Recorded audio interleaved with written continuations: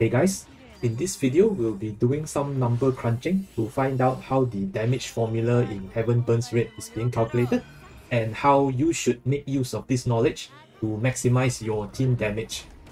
If you are completely new to this game, I would suggest to check out the other video that I just posted to get familiar with some of the terms and concepts that I'll be using in this video.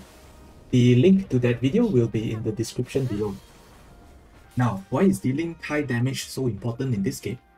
Well, besides the obvious, which is killing your enemies, this game has a rotating endgame mode called the score attack mode. And as you can see here, one of the scoring criteria is damage bonus. This measures the highest damage that you dealt in a single turn. So it's important to learn how you can pack as much damage as possible in one single skill. This is a high-level overview of how the damage calculation looks like. We will go through each component one by one. First things first, let's take a look at our character sheet. There are only really 6 stats that you need to worry about. Your strength, which is the offensive stats for attackers. Dexterity, the offensive stat for breakers. Your constitution, which is your defensive stat against enemy single target attacks. Your spirit, which is your defensive stat against enemy AoE attacks. Your wisdom, which affects buffing, healing, and debuffing. And finally, your luck, which affects debuffing. These are the stats that we will use in calculating the skill potency, which is the first part of the damage formula. Before we continue, I want to give a shout out to this website, hbr.quest. It's a very useful resource wiki with a ton of information, and we will be using 2 key data here for our video today. First, we are going to look at enemy information over here, and you can see that there is a lot of numbers and data here. Very useful things such as the enemy skill descriptions and also their attack patterns. But what we are interested in is actually this border number right here. This is basically the enemy stat. So while your character has 6 stats, the enemy only has 1 for offensive and also for defensive purposes. Next, we'll go to the style list, and when you click on the skill, you'll see a bunch of numbers pop up. What we are interested in is this line right here, HP damage dealt plus 50%, and also that their skill scale based on 2 times strength, 1 times dexterity. So this is why attackers need strength and they are good at dealing with HP damage. If you go look at the breaker skill, you will see that they scale on 1 times strength, 2 times dexterity, and also DP damage dealt plus 30%. Okay, now we are ready to do a deep dive into the skill potency calculation.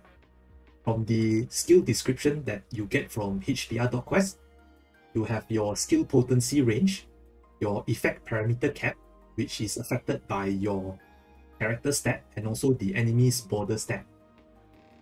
The destruction rate number here means how good this skill is at building the enemy's brick multiplier when their DP shield is broken. So for blaster skills, typically you will see a much higher number for destruction rate. Next, we'll go through a few examples to illustrate how these numbers interact with each other. So let's say, for example, that my character has 300 strength and 200 dexterity, and the enemy border is 430. So since this skill takes 2 times strength and 1 times dex, so you basically add them together and then divide it by 3. So the weighted stat will come out at 266 in this case. However, since the enemy border stat is so high, so even if you minus the effect parameter cap away from the stat, it is still higher than the weighted stat that your character has. So in this case, your skill will basically do minimal potency, which is 2502. Now let's say you went and increase your character stat with some equipment and leveling. And as you can see now that the weighted stat is higher than the enemy border, but still below the border plus effect parameter. So in this case, your skill potency will be somewhere in between this range, depending on how close it is to this number right here. Next, let's say that you go fight a weaker enemy instead with only 270 border stat. So now your weighted stat is higher than the effect parameter plus their border stat. So in this case, your attack will do maximum skill potency damage. The same calculation will also apply when the enemy is attacking you, except now it will be based on your constitution stat and your spirit stat. Taking an example of a 430 enemy border, you will need a total of 830 weighted stat in order to take minimum damage. And if your stat is less than 30, then you will take maximum damage. Coming back to this formula here, the HP DP bonus is what I showed earlier, where the attacker does 50% HP damage bonus and breaker does 30 to 50% DP damage bonus.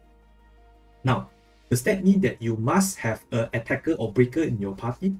Not necessarily, because end of the day, it's just one component in the whole formula. So as long as you make good use of all the other components, your debuffer, your blaster, or even your healer can function as a DPS as long as you stack enough buffs and debuffs.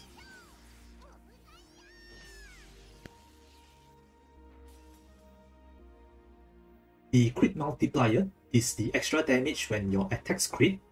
What crit actually does in this game that it actually lowers the enemy's border stat, plus an additional skill damage multiplier on top of it. Generally, average, it will come out around 200 to 300% more damage. So this is the probably biggest chunk of additional damage in this formula, and why crit in general is considered the most important buff to have in your party. The break multiplier is what happens after you break the enemy's DP shield, and in this case, a blaster will help you a lot in stacking up the bonus quickly. For gear bonuses, eventually you will unlock 6-star accessories that comes with special effects. For example, this ring here gives extra 10% damage bonus to fire attacks. And this earring right here gives 15% extra damage to HP attack. Next, we will look at elemental weakness. Most of the bosses in this game are weak to a certain element or attack type. You can click and hold on the boss and look at the menu to see exactly how much bonus damage you will deal based on its weakest element.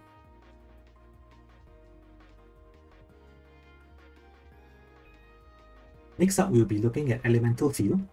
These are passive effects on the battlefield that last a number of turns or sometimes even permanently. During this period, all attacks that are the same element as the field that you created will get a damage bonus increase. This field sometimes can also be used defensively to override the elemental field that the enemy generates so that you take less damage from them. Moving on to buffs. There's too many buffs to list down individually, so the general takeaway here is that for the purposes of damage bonus calculation, buffs of the same type will add together, while buffs of different type are multiplicative, and each skill can only use up to 2 buffs of the same type. In this example, when we check our character's buffs, we can see that the third buff of each type is grayed out. What this means is that this grayed out buff will not apply to the character's next attack and only apply on the following attack. So this is to encourage characters to get a variety of buffs rather than just stacking the same buff on the character.